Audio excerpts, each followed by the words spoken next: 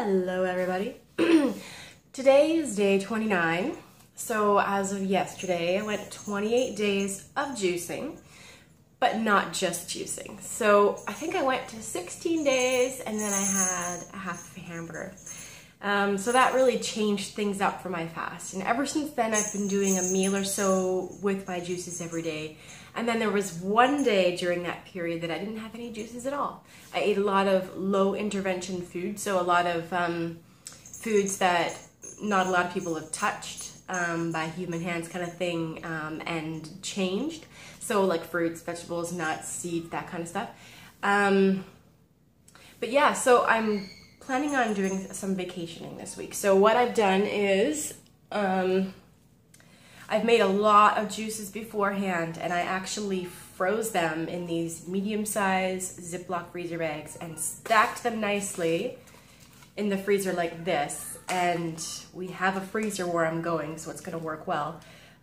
So I've got, I think, 10 of these. So I'll be doing two juices, at least two juices every day. And then I've got a bunch of fresh cut vegetables and fruits and things like that that I'm gonna be doing with it.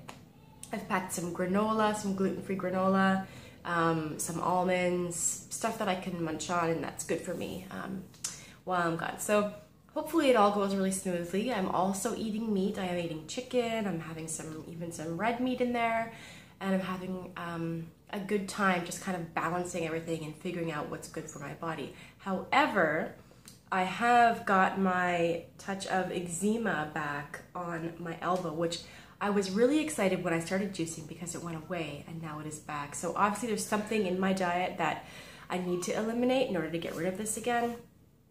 I don't know, it's probably the meat.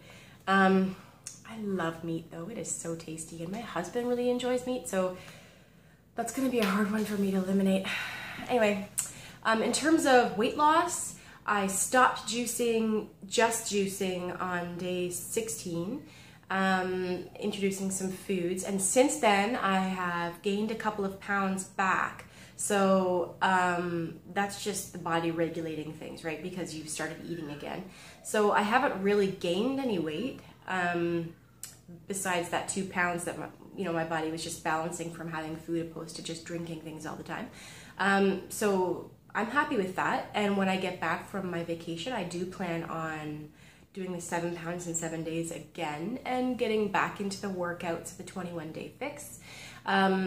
So I'm sure that the weight will continue to drop, but I'm at a comfortable place right now. I'm happy in my own skin. I'm, pretty confident that I have a good handle on how to handle that.